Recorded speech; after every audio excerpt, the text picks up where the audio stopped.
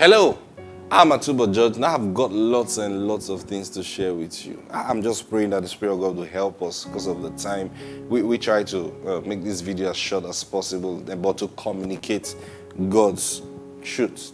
You know, I was sharing something yesterday that don't think that coronavirus just came out of the blues. Or, you know, some people are coming up with stories, men conspired, you know, to bring this thing, this one, or listen to me. Wherever it came from is not the issue. The issue should be, what is the Lord saying to his children right now? See, and I was praying, I think I shared that in the video I sent out 2 Saturdays ago. I was praying and then asking the Lord, how come you've not even said anything to me about this coronavirus? And then the word of the Lord came to me. See, he will always speak. And guess what? He didn't talk to me about coronavirus. He told me, listen, the answer to the season is what Jesus said in John chapter 3. That if I be lifted up, I will draw all men unto myself. And I began to look at that scripture again and meditate on it, and light began to come. See, Jesus said, as Moses lifted up the serpent in the wilderness, even so must the Son of Man be lifted up. And that word must came out. You know, when you're looking at scriptures and then a word just jumps out to you.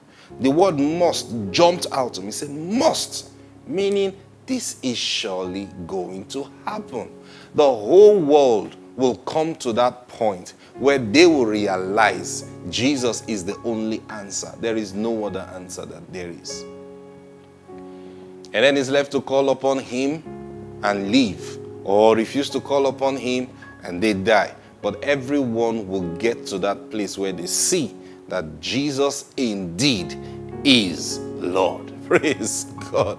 So you see, God's word to us is what we should be focusing on right now.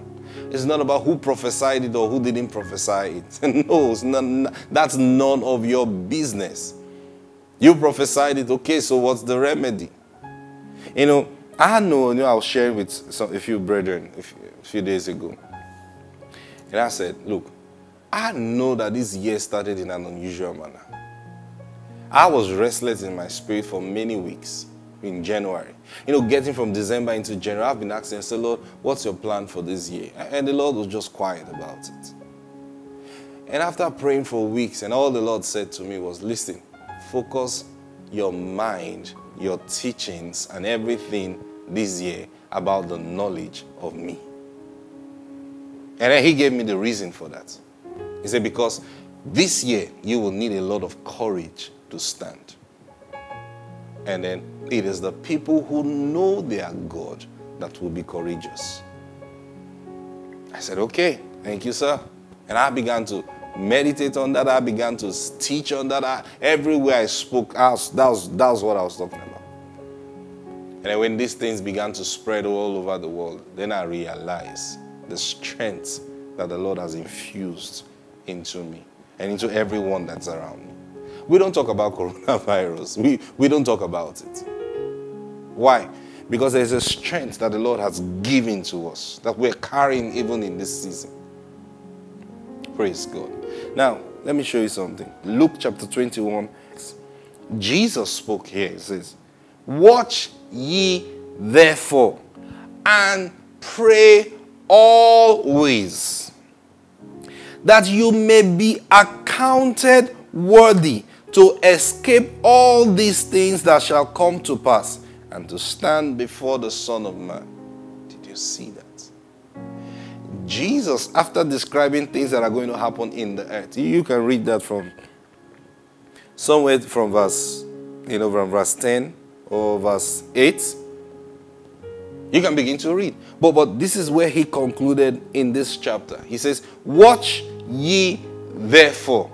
What does it mean to watch? He's not telling you to sit and be watching TV, watching the news and watching everything. That's not what watching means. Watch means listen. That's what it means. Watch what I am saying. Listen to what I am saying.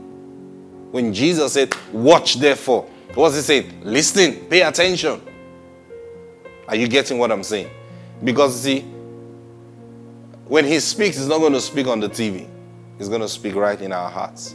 I tell people when the trumpet is going to sound, it's not a sound that will sound and then the whole world will turn their ears and be looking up. The sound of the trumpet will be in our hearts. Praise God. Now watch this. Watch it therefore and pray always. And what's the prayer point? He gave us the prayer point.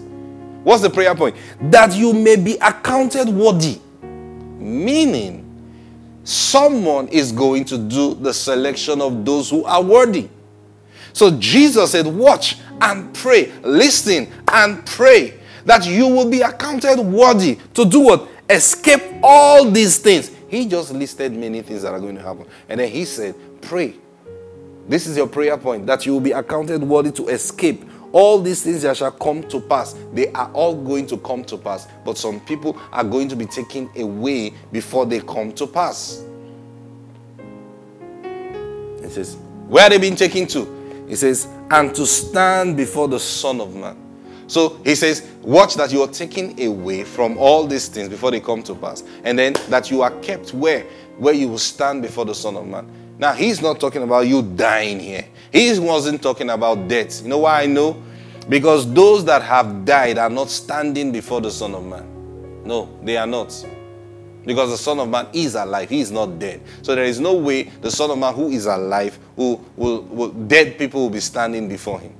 So here, Jesus was saying, watch, listen, and pray that you will be raptured before these things come to pass.